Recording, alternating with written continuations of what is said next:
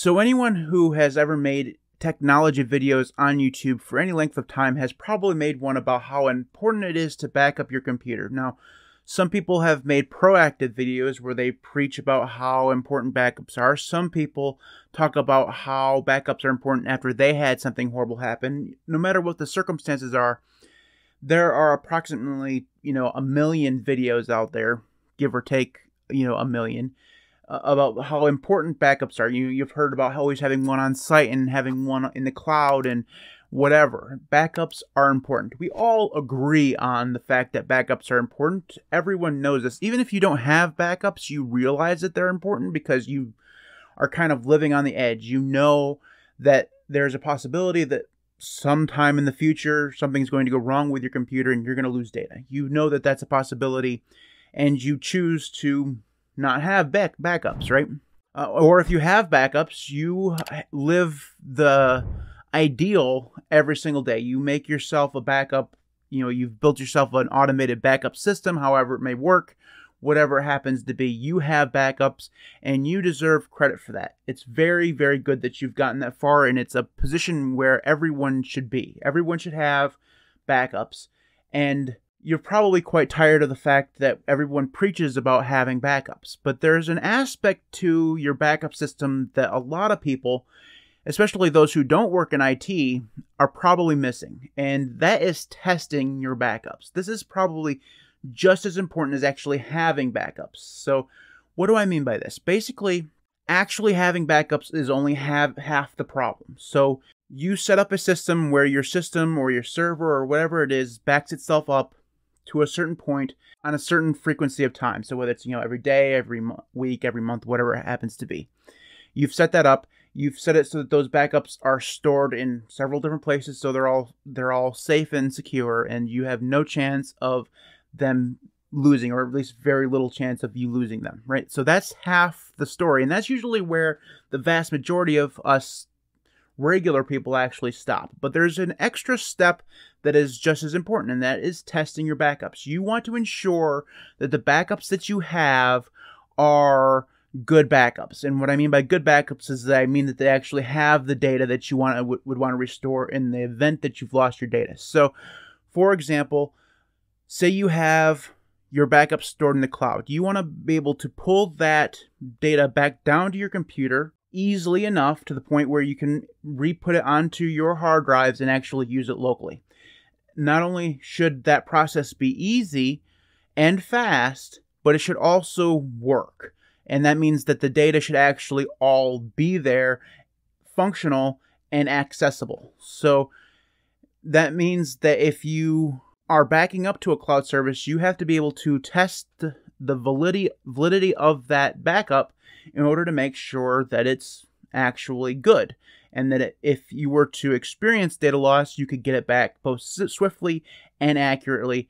And that is the second part of the process. Now, it sounds like a tedious piece of work because you basically have to go in and make sure that the data that you expect to be there is actually there, and that your process for restoring your data, should you need to do so, is in place and actually works.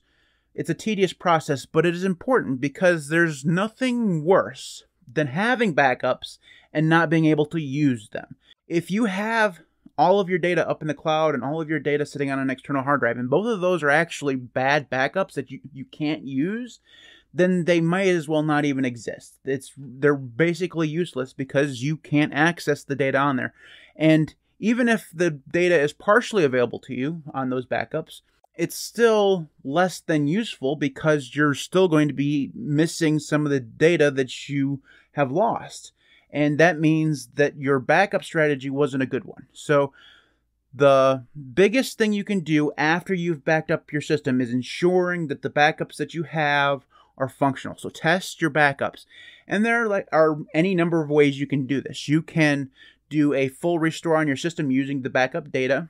You can do a data audit where you could go in and test random data points inside of the data set and making sure that all the data that you're looking for is actually there. That's one reasonable way of doing it.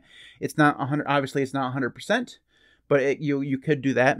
And you also need to test the restore mechanism that you have in place. So the best way to do this is to actually pull the data down and do a full restore, so that you know that when you do restore, you can actually have access to the data that you need. Whether you do a full restore in a VM or whatever it happens to be, you want to make sure that when you restore to a system, that the data that you need is there. So you need to test every aspect of the whole backup process, from backing up all the way to restoration, to make sure that everything is not only there, but that it works properly in the end. Because like I said, you don't want to be left with your pants down having backups, but them being completely useless. It's a horrible feeling, because you feel safe. Like if you've made your backups, you have your backup strategy in place, and you're really proud of yourself. Maybe you're backing up to a Borg base or something like that, and you also have an external hard drive. So you have your backups in 2 different places. So you feel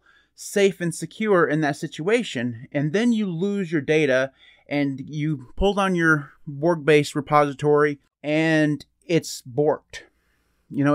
Half the data is either not there, or you didn't back up all of the data that you needed to back up, or you forgot the encryption key, or whatever it happens to be. Whatever the problem is, you are in this situation. You had felt safe and secure, but the restoration process didn't go the way it needed to go, and you still have lost all your data, therefore rendering your entire backup strategy in the crapper, because you didn't test your backups. So, pro tip: test your backups, ensure that the restoration process that you have works, and that the data that you want to have backed up is actually backed up the way it's supposed to be. So that's your pro tip for the day. If you have thoughts on this, you can leave those in the comment section below. I'd love to hear from you.